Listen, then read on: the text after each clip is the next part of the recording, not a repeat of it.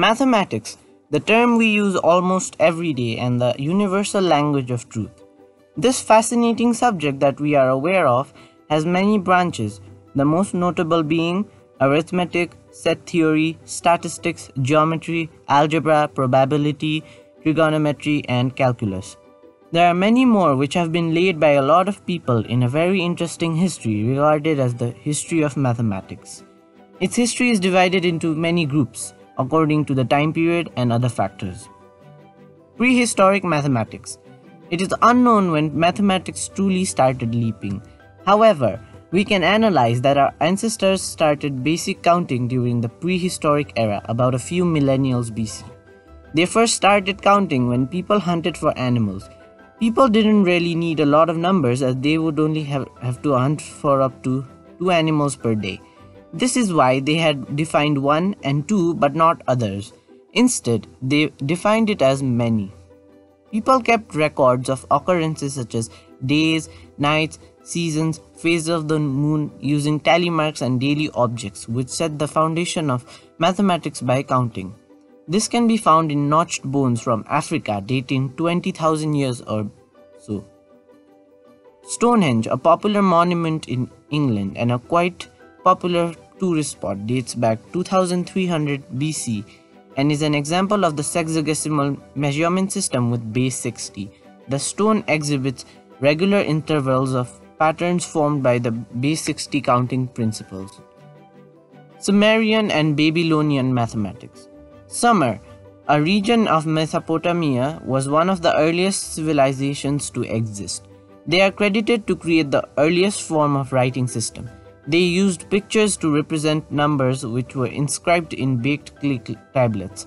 They further carried out sexagesimal system which influenced today's hours, minutes, and second system of calculating time. With this civilization, there came many bureaucratic needs after the civilization massively developed in agriculture. They needed to calculate area to buy and sell lands. They invented proper numbers for tax calculation and basic arithmetic. They used their observation of the sky patterns, weather patterns, and day and night patterns to put together the first yet sophisticated calendar. They further developed geometrical concepts using their base 60 of counting. They invented place values and arithmetics. They established a degree system to calculate the angles of any geometrical shape. They also showed hints of the first multiplication and division. They also invented the number 0, which led to a lot of possibilities in the centuries to follow. Linear equations were given around 1800 BC in Babylonian civilization. There came the concept of pi, which was estimated to be 3.12 at the time. Egyptian mathematics. The Egyptians settled in the fertile banks of Nile at about 6000 BC and started recording lunar patterns for bureaucratic, agricultural, and religious reasons. They started concept of mensuration with the help of their hands, legs, and arms. Though this was not reliable, this solved their needs. From then onwards, the decimal number system with base 10 was developed based on counting with 10 fingers. The oldest mathematical text that was found from ancient Egypt is the Moscow Papyrus, which dates from the Egyptian Middle Kingdom around 2000 to 1800 BCE. It is thought that the Egyptians introduced the earliest fully developed base 10 numeration system at least around 2700 BCE. Written numbers used a stroke for units, a heel bone for tens, and a coil of rope for other symbols. They also used hieroglyphic symbols for higher powers of 10 up to a million. The Rhine Papyrus from 1650 BCE is a kind of instruction manual in arithmetic and geometry. It gives us explicit demonstrations of how multiplication and division was carried out at that time. It also contains evidence of the unit fractions, composite and prime numbers, and how to solve the first order linear equations as well as the arithmetic and geometrical series. The pyramids themselves are another indication of the sophistication of Egyptian mathematics. Setting aside claims that the pyramids are first known structures to observe the golden ratio of 1 over 1.618, there is certainly evidence that they knew the formula for the volume of the pyramid. Greek mathematics. The Greek civilization was very notable for the development of mathematics. It began with the ancient Greek numerical called the Attic numerals. It was also a base 10 system like the ones the Egyptians had discovered. They could do addition, subtraction, and multiplication by successive addition.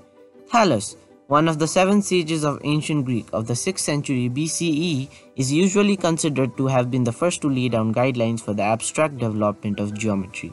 Thales established the Thales theorem, whereby if a triangle is drawn within a circle with the long side as the diameter of the circle, then the opposite angle will always be a right angle. He is also credited with another theorem, the intercept theorem, regarding parallel and intersecting lines. 3 geometrical problems in particular, often referred as the 3 classical problems, date back to the early days of Greek geometry: the squaring of the circle, the doubling of the cube, and the trisection of an angle. The search for the solutions helped us discover many laws. The Greeks made the first idea of infinity, which led to the very complex mathematic rules being laid down. This was first seen by the Zeno's paradox of infinitive fraction adding. In his paradox, he had Achilles and the tortoise in a race. The tortoise had a head start, and by the time Achilles covered the distance, the tortoise was forward. This repeated, which could be represented by this formula. Pythagoras is another famous mathematician of the Greek civilization. He set the principles of coordinate geometry by widely spreading the Pythagorean triples and the Pythagoras theorem, which in modern mathematics is used very often to derive complex formulae. However, Plato completed his incomplete ideas about irrational and rational magnitudes, which is really important in the history of mathematics. Hellenistic mathematics. By 3rd century BCE, the Hellenes started to discover a lot of laws, greatly due to the wake of conquest of Alexander the Great. In particular, Alexandria in Egypt became a great learning center under the beneficent rule of the Ptolemies, and its famous library soon gained a reputation to rival that of the Athenian Academy. The patrons of the library were the first professional scientists. The most famous people who studied and taught at Alexandria were Euclid, Archimedes, Heron, Menelaus, and Diophantus. During that time, Euclid became a very influential mathematician. He invented Euclidean geometry. Archimedes spent his life in Cilicia and Alexandria, where he became quite a famous engineer and inventor of pure mathematics.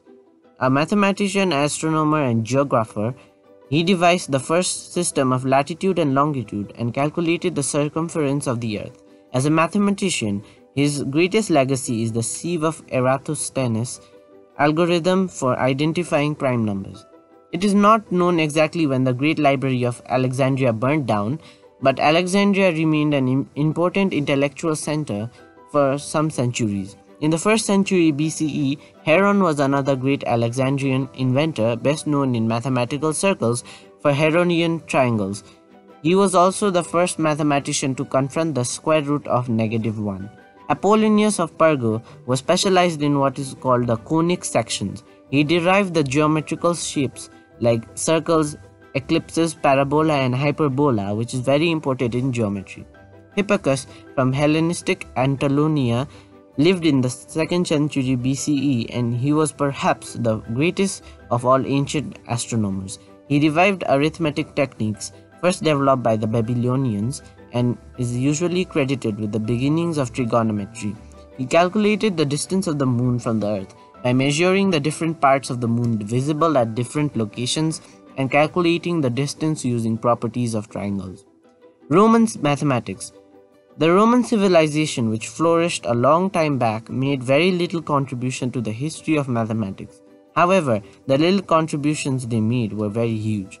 Roman numerals are very well known today and were the first dominant number system for trade and administration in most of Europe for the best part of a millennium.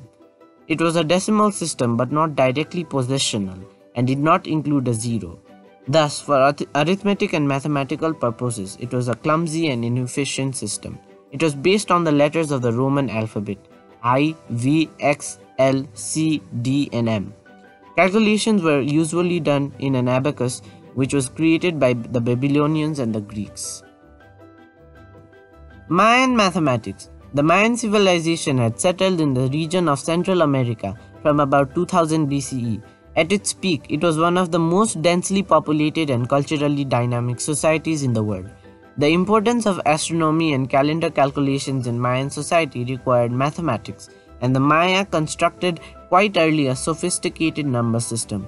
It was the vigesimal number system based on the base 20, originally developed from counting on fingers and toes. The pre-classic Maya and their neighbors had independently developed the concept of zero by 36 BCE, and there is evidence of their working with sums up to the hundreds of millions.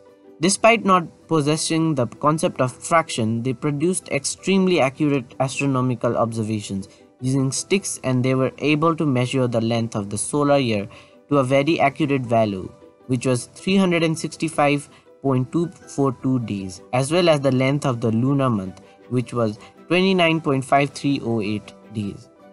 However, due to the geographical disconnect, Mayan and Mesoamerican mathematics had absolutely no influence on Old World numbering systems and mathematics. Chinese mathematics. The trades established by China gave many contributions in the field of mathematics, indirectly as well as directly. The simple Chinese numbering system, which dates back to the 2nd millennium BCE, used small bamboo rods arranged to represent the numbers 1 to 9, which were then placed in columns representing other values. It was therefore a decimal place value system, very similar to the one we use today. The Chinese were fascinated with numbers. Magic squares, which were ancient Sudoku puzzles, were regarded as having great spiritual as well as religious significance. But soon bigger magic squares were being constructed with even greater magical and mathematical powers. The main thrust of Chinese mathematics developed in response to the empire's growing need for mathematically competent administrators. A textbook called Jianzhong Shanzhu, or 9 chapters on the mathematical art, became an important tool in the education in such a civil service, covering hundreds of problems in practical areas such as trade, taxation, engineering, and payment of wages. Liu Hui was one of the first mathematicians known to leave roots unevaluated, giving more exact results instead of approximations. By an approximation using a regular polygon with 192 sides, he also formulated a calculation of pi as 3.14159, as well as developing a very early form of integral and differential calculus. Indian mathematics. The Indians started their mathematical discoveries by their Vedic principles. Mantras from the early Vedic period invoke powers of 10 from 100 to a trillion and provide evidence of the use of arithmetic operations such as addition, subtraction, multiplication, fractions, squares, cubes, and roots. In the 8th century BCE, the Indians created the Pythagorean triples on their Sulba Sutras. They also calculated an accurate value of the square root of 2 as 1.41421. As early as the 2nd century BCE, Jain mathematicians recognized 5 different types of infinites. Infinite in one direction, 2 directions, and area infinite everywhere, and perpetually infinite. They developed a lot of concepts regarding zero. They used the first circle character to represent zero and gave birth to this number properly through the Hindu-Arabic numeral system. They proved infinity as the reciprocal of zero, and the Indians also developed quite far in quadratic and cubic equations. The Kerala school of astronomy and mathematics was found in the late 14th century by Madhava of Sangramagravasa. He developed infinite series approximations for a range of trigonometric functions, including pi and sine. Some of his contributions to geometry and algebra and his early forms of differentiation and integration for simple functions that were transmitted to Europe. Medieval European mathematics. By the 12th century, through Italy, Europe was beginning to trade with the East, and Eastern knowledge gradually began to spread there. Robert of Chester translated Al-Khwarizmi's important book on algebra into Latin in the 12th century, and the complete text of Euclid's Elements was translated in various versions by Abelard of Bath, Hermann of Carinthia, and Gerard of Cremona. The expansion of trade and commerce created a growing need for mathematics and arithmetics entered much more into the lives of common people and was no longer limited to the academic realm. By the mid-15th century, important books on arithmetic were also being written, and mathematics was considered important in terms of academics. Leonardo of Pisa wrote the Fibonacci sequence of numbers, which is regarded as very important. The German scholar Regiomontanus contributed a lot of stuff in trigonometry. He helped separate trigonometry from astronomy, and it was largely through his efforts that trigonometry came to be considered an independent branch of mathematics. His book De Triangulis is now taught in high school and college and was the first great book on trigonometry to appear in print. Mathematics in the Renaissance.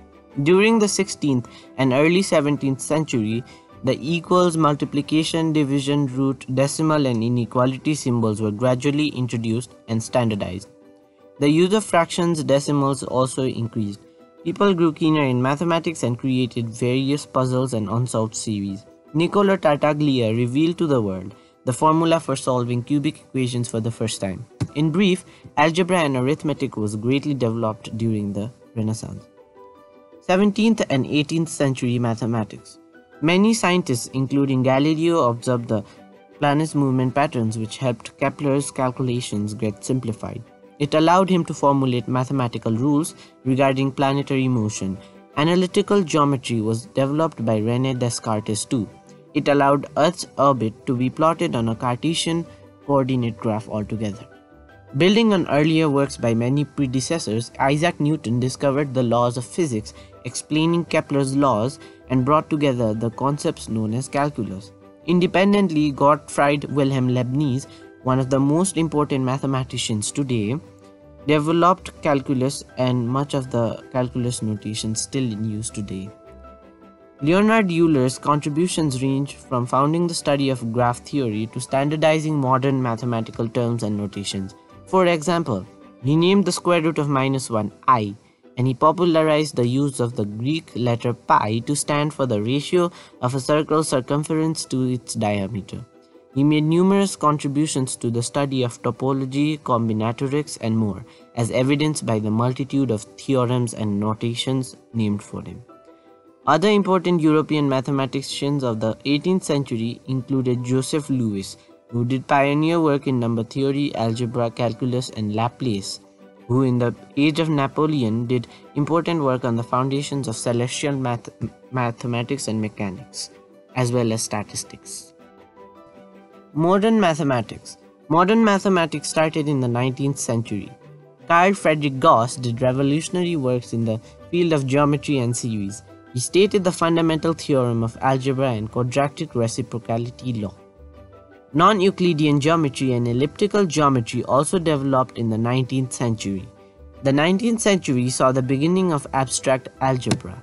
Hermann Grossmann from Germany gave a first version of vector spaces. William Rowan Hamilton in Ireland developed non-commutative algebra. The British mathematician George Boole devised an algebra that evolved into Boolean algebra. Boolean algebra is the starting point of mathematical logic and has important applications in electrical engineering and computer science. On the other hand, the limitations of three dimensions in geometry were surpassed in the 19th century through considerations of parameter space and hypercomplex numbers.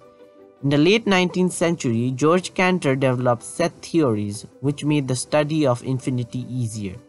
During 20th century, Ramanujan, an Indian mathematician, exercised a great deal of mathematics regarding sequences. That ended after his unfortunate death at the age of 32. Again, pi's value was refined up to more than 1 trillion accurate digits using computers. Computers changed with the hexadecimal, octal, and binary number systems. Calculus and algebraic geometry was also exercised by many mathematicians. This has led to our present version of mathematics. The information in this video was collected from various sites that are displayed on the screen right now.